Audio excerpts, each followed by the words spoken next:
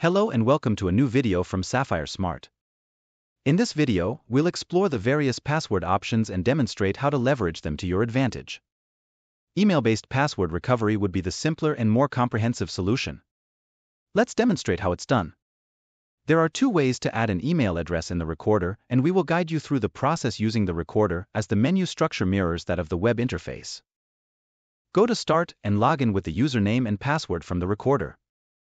Open the Start menu again and click on Settings. Now click on Account and select one of the four options. Then on Edit Security Question.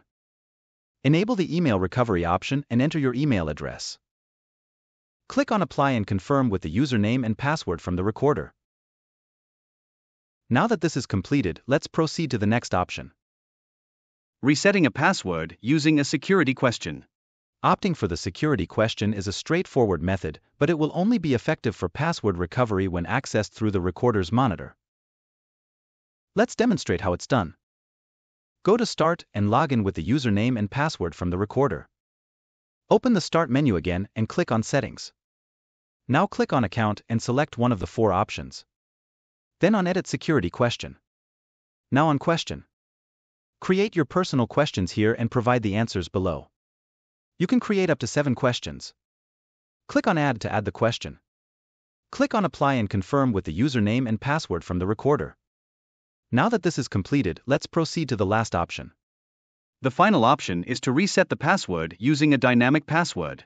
For this option, no settings or adjustments can be made on the recorder.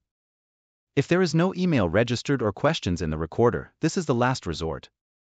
The process involves taking a screenshot of the dynamic password along the model, MAC address, and the current time.